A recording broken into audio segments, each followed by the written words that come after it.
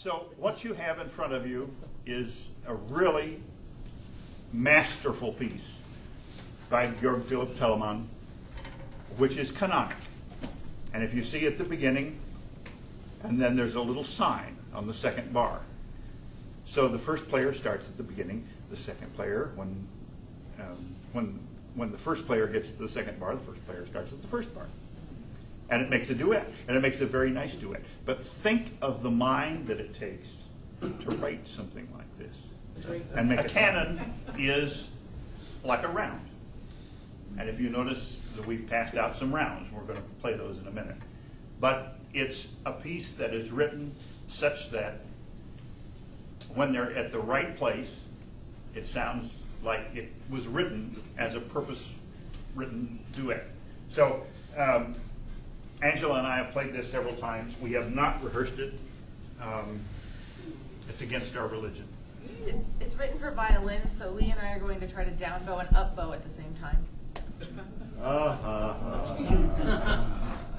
My teacher in college refused to hear you if you weren't prepared. Hello? And if you weren't prepared, he'd say, oh, we're going to play duets today, aren't we? And then he'd pick the duets. So this is a canon.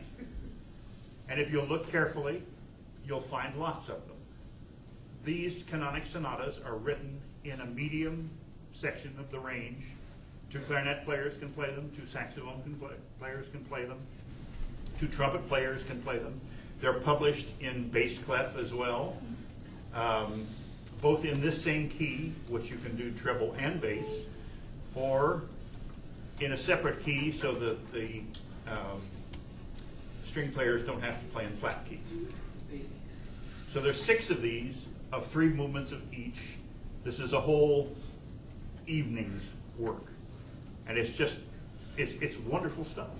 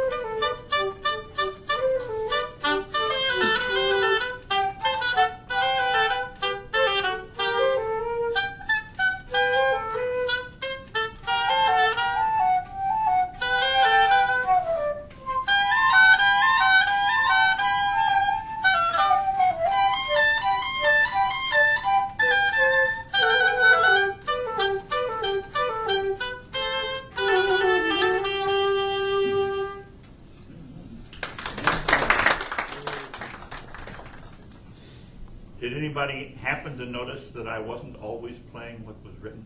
No. Yes. This is called ornamentation. That's a whole other weird instrument of the week. But it isn't that far from what they do in jazz. a professional level player in the Baroque era was expected to know certain rules. All of the trills, for example, are from the top note, not the note that's printed. But it was expected that if you had a leap of a third, you'd put an extra note in between on occasion. Many of these pieces are written with repeated sections, and you're supposed to play the one as written. The second time, you're supposed to change it.